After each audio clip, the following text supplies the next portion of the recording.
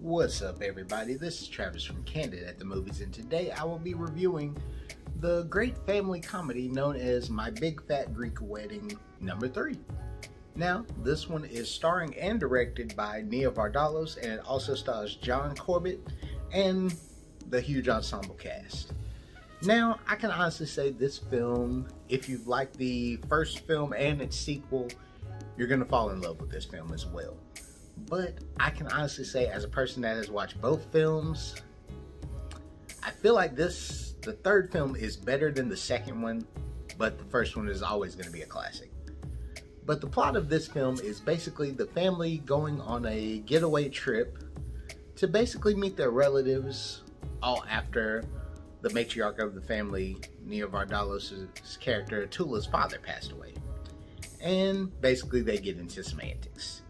Now, as a director, I feel like Nia Vardalos knew what she was wanting to do, basically having this as a vacation set piece.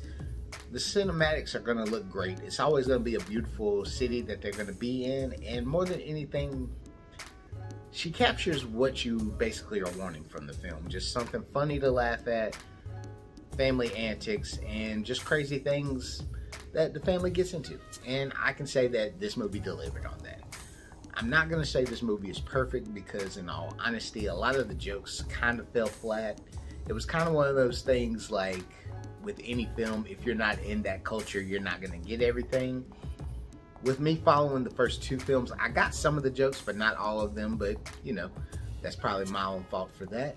But I feel more than anything what was missing with this film compared to the others, outside of the father not being in this film since he passed away, I feel like it was just a lot of connectivity between the characters was and wasn't there. With some people, it was working perfectly. With other people, it felt like they didn't fit, or just some characters, you just felt like they just picked them out of nowhere and they're like, hey, we're going to give you the spotlight. So it was kind of tough. I did like the angle with the young lovers in it. It was pretty cool to see. Nice little parallels from the beginning, and especially with bringing in the world of social media, technology, family trying to get used to somebody getting ghosted, and little stuff like that. I think that overall, the film was just fine. It was just one of those things you kind of were just wanting a little bit more, if that makes sense.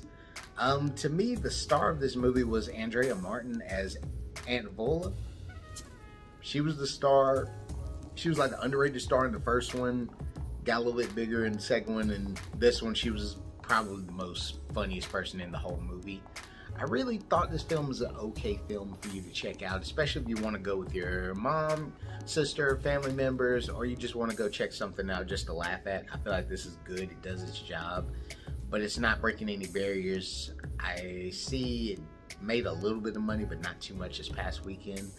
But I feel like more than anything, once this gets on a streaming service, it's going to have that replayability, and people are going to love it and rediscover it who may have forgotten about the franchise. And I feel like it'll do okay on streaming. I would give this movie a solid C+. I'm not going to say it's one of the better films of this year when it comes to family films, but I feel like it's something worth checking out at least. But hey, if you like My Big Fat Greek Wedding, if you love their films, comment below, let me know which one was your favorite. We'd love to hear what you think. Or if you know of any other family film we should check out, leave that in the comments. But hey, this is Travis from Candid at the Movies. We'll catch y'all later. Peace out.